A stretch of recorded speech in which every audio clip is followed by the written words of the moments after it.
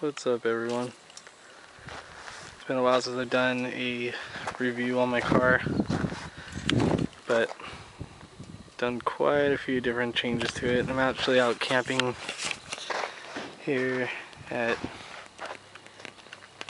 Valley of Fire State Park in Nevada. But last time I did a review on my car, it was about the lift kit that I did on it, the primitive racing. And recently I just added the Yokohama Geolander all-terrain tires. And they're quite a bit more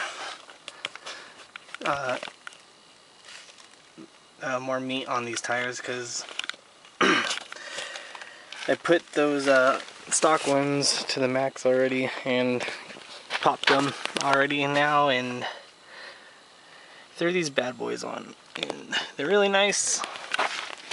They do some damage because I didn't downsize the rim, but I don't really care, to be honest with you. This is my bike also. We just did a about 200-mile bike ride on the desert.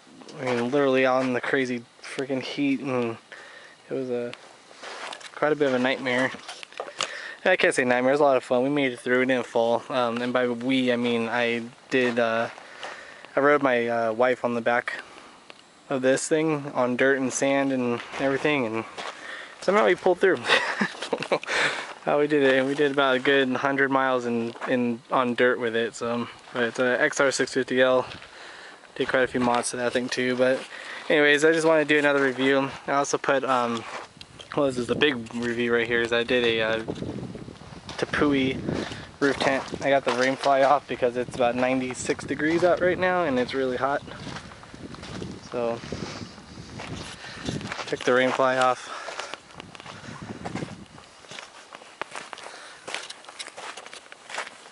But this thing is awesome though, it's super comfortable. Fits up there perfect. Me and my wife fit up there just fine with extra room for all our gear. It's the Sky, I think, or something like that. But this thing works great.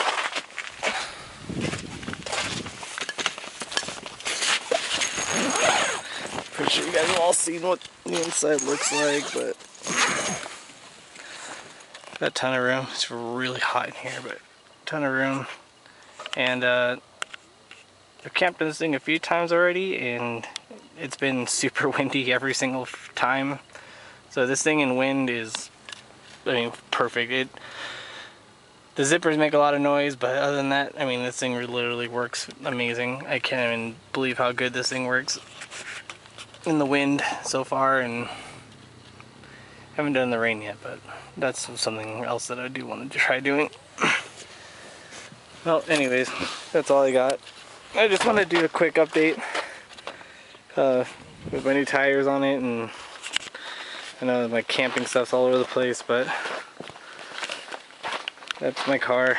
And the suspension kit has been doing amazing for me. It's actually helped out a lot in a lot of different situations. I mean, I've gone over rocks. I mean, I can't even tell you the trails that I've gone on. I've just burnt the clutch out in it too not too long ago. Got stuck on the incline and just, I want to say, just not as